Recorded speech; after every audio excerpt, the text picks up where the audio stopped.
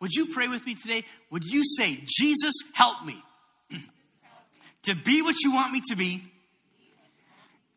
do what you want me to do, because people without you go to hell. So I'm sitting in Norway in the middle of the night because I don't sleep in Norway except during the day. By the way, I woke up at 9 o'clock today, Norway time, which is like 2 a.m. here. And so I've been up for a little while, and jet lag is an awful, terrible beast. But I'm getting ready for today, and so I started Googling some stuff. And I Google modern exorcism. And the first page that came up was, I think we got it here. Do we have here the wiki? The WikiHow page? That's not. Anyway, the very top result is how to perform an exorcism. And so I thought this morning we would just go through the WikiHow page of how to perform an exorcism, and then you would all know how. No, that's not what we're going to do. But so then I was Googling around a little more and looking at some stuff, and I found another guy. Now maybe we got this the Bob Larson site. Did that one get up there? Let's try the Bob Larson site. Yeah, there's Bob Larson, modern day exorcist. Okay, and so we can look at his stuff to see what he does in the area of deliverance. I watched his stuff, and actually he's on YouTube a lot. Spooky stuff, majorly spooky stuff.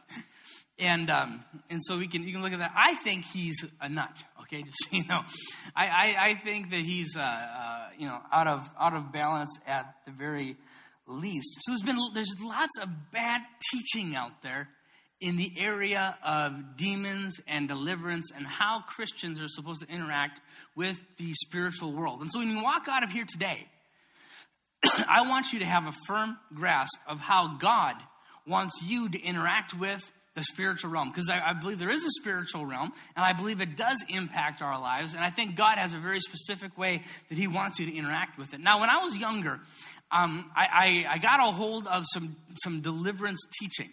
And I can tell you, I wasn't expecting to see my mom and dad here this morning. And so this would have been easier to share had you guys not been here. But, because they were going to go directly to Bonanzaville. But yeah, right, could you step out for a moment? When I was like 8 years old, I remember my friend down the block, about 5 houses, I remember doing deliverance on my Catholic friend down the block, okay? And every little burp and every sneeze, I remember sitting in the back seat of his mom's car, and this kid burping, and then saying, you think that was a demon? I said, yeah. And now I wasn't, I'm in good company because actually, I don't know if this is true. I just read this once. It doesn't necessarily make it true. But when you say God bless you, that got started because in medieval times when you sneezed, they thought that was demons leaving. And you had to say bless you quick so the demons couldn't get back in again. Okay. And so that's where that came from. But that might not be true actually. You have a timer on this, woman. Okay. Not conducive to preaching. All right. So I got really, demons from the. I messed with them even when I was a little kid. Okay, and I'll talk a little bit more about that here in just a minute. Please don't take the last 5 minutes out of context and not listen to the rest of the message. Okay, I promise that it's going to get less fruity from here. But I've heard some really fruity teachings. Now these are not mine. Okay, so don't take this out of context and say Pastor Scott said this because I'm not saying this.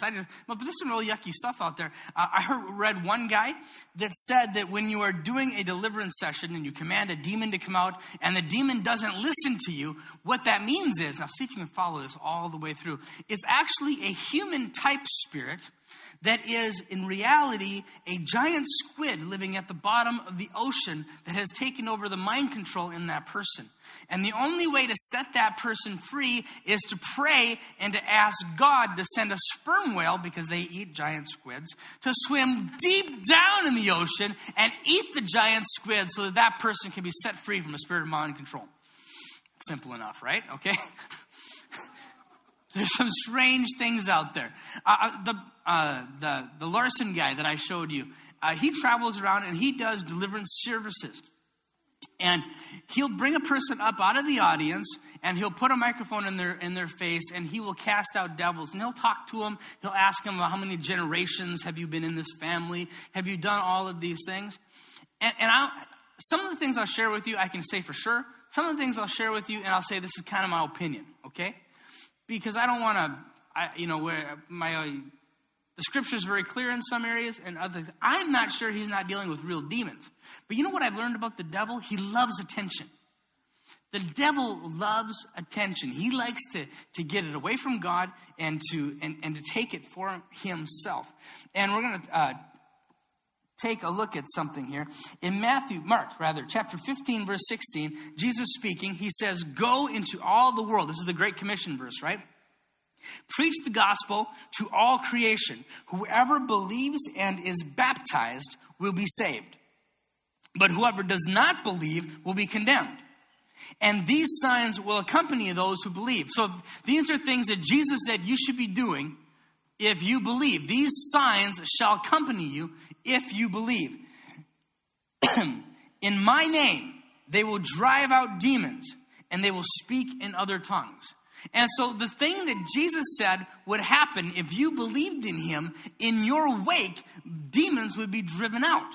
Now, people would take that and to say, well, that's why we know that there is not enough deliverance in the church. There should be more deliverance ministries going on because we have all of these demons causing all of these problems.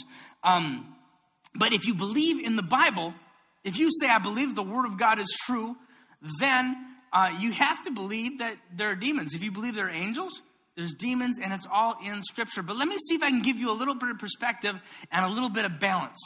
A few years ago, I got a call from the head psychologist in the West Fargo school district. This person called me, and I knew her, and she said, Pastor Scott, I got a kid who thinks he's seeing demons, and I want you to talk to him. And so I didn't know what to make of that. So I go to see this kid. Oh, okay, good. That's good. I go to see this kid, and we're sitting in the auditorium of the school. And I go in to see him, and he looks at me and he starts telling me about all the demons that he was seeing. He had looked across the room, and he said he could see demons all over the place. And so he's looking, and he's telling me all about this. And as I'm listening, I just let him talk for a while. And I got a sense that it was real important to him to feel special, that he could see into the spiritual realm. Now, as I sat there, this is went through my head. Number one, Scott, do you think that he's seeing demons? No, I don't actually think he's seeing demons. But does he think he's seeing demons? Yeah, he's seeing demons. Scott, do you know for sure that he's not seeing demons? Well, no, I guess I don't know for sure that he's not seeing demons. Scott, what's the answer to his problem? And I said, I know the answer to his problem. See, because whether his problem was actually seeing demons, or whether his problem was he was thinking he was seeing demons, or anything in between, the answer to his problem was Jesus. He needed Jesus in his life. So I began to talk to him, and I listened, and I said, I just talked about God. I talked about the supernatural things in the scripture, and how everything that the devil has is a cheap copy of what God has, and that God had good things for him. And so I'm telling him all about this, and anyway, time goes on. Now, this particular kid could not make it through a day of school without kind of having a meltdown. I mean, he was really a high-maintenance person. He had a lot of problems. And so I went to meet with him about once a week all the way through that semester. And so finally I told him, I said, hey, I really enjoy meeting with you, but I think that I've done all that I can for you. Make a long story short, I got him coming to our school club with Campus Life. And now he's working on his master's degree. He's doing fantastic. He's written a book. He's really doing, and when I first met him, he couldn't make it through a whole day of school without melting down. I'm here to tell you that whether something is really a demon or isn't a demon, now, some people will disagree with me on this, but I think the answer is always the same. All you got to do is get closer to God to deal with the devil. Check this out. Job, chapter 1, verse 8. Then the Lord said to Satan, I hope the Lord never talks to the devil about me. Because God starts the conversation. He says, have you considered my servant Job? There is no one like him. He is blameless and upright, a man who fears God and shuns evil. Then the devil replies to him, does Job fear God for nothing? Satan replied. Have you not put a hedge around him and his household and everything he has? You have blessed the work of his hands so that his flocks and his herds spread throughout the land. But if you stretch out your hand and strike everything he has, then surely he will curse you to your face. Then the Lord said to Satan, very well, everything he has is in your hands, but the man himself do not lay a finger. Then Satan went away from the presence of the Lord. There's a few things that we can learn from this verse. Number one is that the enemy, Satan, is not omnipresent. You serve a God, or I would hope you would serve a God that is all-powerful, omnipresent, awesome God. He is complete. And the devil is a limited, fallible being. Okay? He is a limited, fallible being. And so that's the first thing that we can learn. Second thing is, the devil says, God, I can't touch him because you placed a hedge of protection around him. And so therefore, I can't hurt Job. Let me tell you something about the God that I serve. If every Satanist in the world fasted for 40 days, cut themselves, and did ceremonies with all kinds of ugliness, and they prayed to the devil every day for that 40-day fast. And then they prayed one simple prayer, dear Satan. Do they pray? Do they say dear Satan when they pray? I don't know. Let Scott get a paper cut this afternoon. Okay? I'm telling you that unless God lifts the hedge of protection, they can't so much as give me a paper cut. The enemy is so completely small compared to God. There is no comparison. And so here's the cliche that I want you to learn this month. And it's this: Satan as big as you make him. Satan as big as you make him. Because no matter how big Satan is, now he's bigger than me, but he's a lot smaller than God. And I got God on my side and God on my team. He's just as big as you make him. So how should we deal with demons? The number one thing that you should do to deal with the devil is to get inside of God's hedge. How do you do that? You need to serve God. You need to love Jesus. It's kind of like if I had a big umbrella out here, and I put up this umbrella, and then you come and you stand under my umbrella. And I say, you're a nice guy. If you continue to be a nice guy, you can continue to stand under my umbrella. And so you get to stand, and you stay dry under that umbrella. Well, if you walk out from under that umbrella, you're going to get wet. Is that the umbrella's fault? A lot of times people think they come to God and they say, hey, God, you're a nice guy. I want you to help me. I want you to protect me. I want you to bless me. And then they walk out and they disobey God. And then they get rained on. They get hurt. They get, bad things happen. And then they say, see, God, I knew you weren't real. But they're the ones who left what God wanted them to do. They're the ones that walked out from underneath the umbrella. And so that's kind of what it is. So number one, we need to belong to God. Number two, walk in the power and the authority that God gave you. Check this out. Luke chapter 10, verse 19. I might have missed this one on the screen, so listen up. It says, I have given you authority to trample on snakes and scorpions and have overcome all of the power of the enemy. Nothing will harm you. My Jesus has given you all of the power of his God Father in heaven. All of it. It is all for you. God has given that to you. Now, just to give some perspective, this is the ocean compared to a mist. This is the universe compared to a small ant. This is Almighty God who weighed the oceans in his hands. There is no limit to him. Could you help me out for a minute, Matthew? Could you come down here? There is no limit to what God can do. This is Matthew. And I'm having him come down here because Matthew's a big guy. Okay. Now, I'm not that big of a guy. With my cowboy boots, I'm about 5'5", okay? And so, I'm not that big of a guy. But I've learned that a little scrapper like me can have a big mouth if he's got a big friend. Okay? I'm the guy who, goes out. I don't go out to bars, but I go out to the bar and I shoot my mouth off, and then my friend has to get in a fight, right? And that's me. And that is kind of how it goes. I've had, like, if you're with God and you're walking around, and you won't be linking arms, but and you're walking around, we get beat up if we did this. And you're with God, and you can get, and then you've got a little. We don't have time. I should have another one. You come over, and then a little pesky demon comes out, but he's actually not that small, because the thing is he's a lot bigger than I am. Okay, if I was to mess with this devil on my own, he would kick my little butt. All right, but we're walking along, but when I've got him with me and we're walking along, I can be like, "Oh, I rebuke you in the name of Jesus. You can't touch me. You get your hands off my family. And I can be like that." But then what happens one day if a really big devil comes and I get freaked out? This is what I do right here. Nanny poo poo. And there's nothing he can do, because my God is big. He's the ocean to his mist. He's the mountain to the grain of sand. My God is so huge, and so is Matthew. Would you give Matthew a big round of applause, everybody? Thank you so much. So the thing I want you to remember today, that Satan is only as big as you make him, because God is absolutely awesome. He is absolutely huge. But if there was a catch, this is it. You have to come under the umbrella.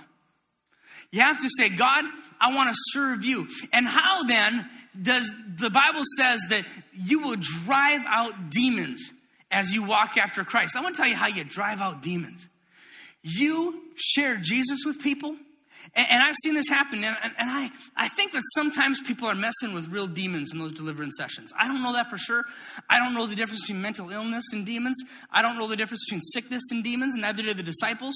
One time the disciples brought a sick guy to Jesus, and Jesus cast the devil out of him. Sometimes Jesus just healed the guy, okay? And so I don't have all those answers, but what I do know is that when I can get Jesus into somebody's life, and they give him their heart, and they begin to grow, and they begin to read the word, and they begin to mature, all of that yuck gets pushed out of their lives. And you know what? There's no rebuking of demons to be done. It's such an easy thing, because light conquers darkness. It only takes a spark to get the fire glowing. One light conquers the darkness completely. There is no standing against it. If this room is completely black and all I did was hit a spark, you would see that spark from anywhere in the room. And so the key is to driving out devils is not to have big, long, messy, embarrassing, scary deliverance sessions. No, how do you get rid of the devil's influence in your life? You increase the influence of Jesus in your life. Now, I'm not saying there's never a time when you don't say, Satan, I rebuke you in the name of Jesus, get your hands off of this or that. I think that's appropriate, but you know what's more important is you being like Jesus and seeing that light grow and get bigger and bigger. We're going to receive the offering in about 2 minutes' time, so if you want to prepare for that, that would be fantastic. But I want to invite you today to come under the umbrella, to be the person to say, you know, God, I tried picking some of those fights on my own. Now, maybe they weren't demons coming at you in the night, but maybe there's something that's been in your life that has been hurting you over and over and over again. I want to encourage you that God has the answer for you. I believe that God takes you exactly where you are and then creates in you who he wants you to be. That's the God that I serve. That's why this should be the most non-judgmental church ever. Because we are all screwed up.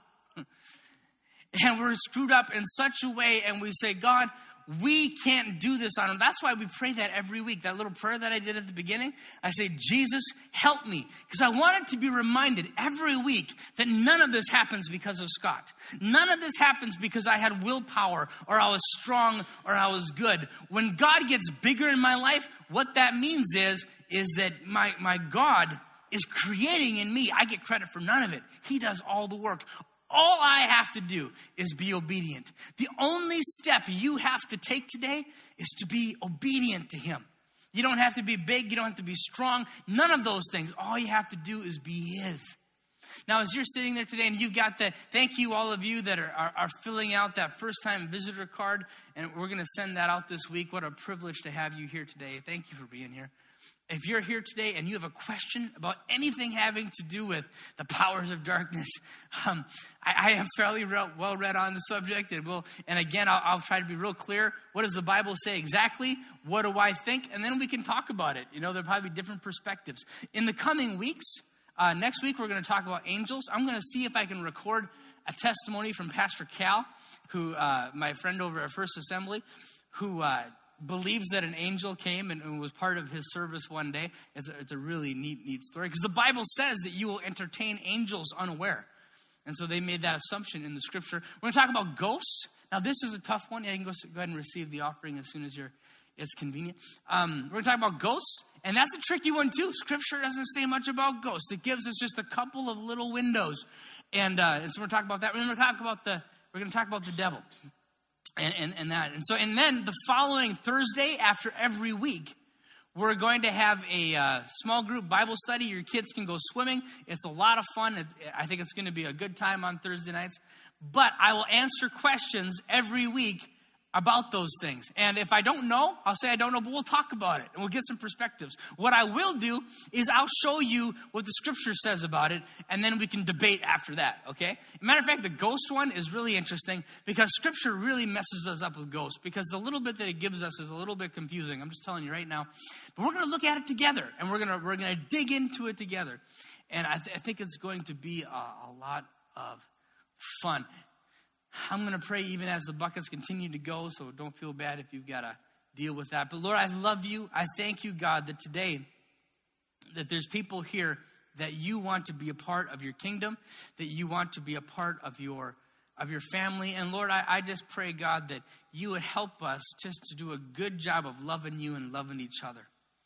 And Lord, I pray that if there is anybody here tonight or this morning that is outside of your umbrella, Lord, they walked away from you and then got mad at you for not keeping them dry. Or maybe they didn't get mad, but maybe they're just on the outside looking in, and they know they're on the outside looking in. Lord, I thank you how available you are to us today. I thank you, God, how available you are, and that you're not mad at anybody here. Lord, you're not there with your big cosmic hammer looking to bop anybody on the head, but rather, God, you are longing for them to come back to you.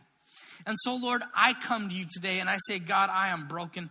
Would you please take me and make me who you want me to be? Lord, I pray that every person in this place could take a step closer to you, Jesus, because I know how much you love them. And Lord, I know that they need you. Even if they don't even know it yet, I know that they do. So God, I ask that your Holy Spirit would gently and with wisdom and tact draw them to yourself, God. And Lord, I pray that all of us together can take a step to you. Lord, let us take a step under your umbrella. And even when we fail, Lord, help us just to cling to you under that umbrella. In Jesus' name, we love you, Lord. Amen.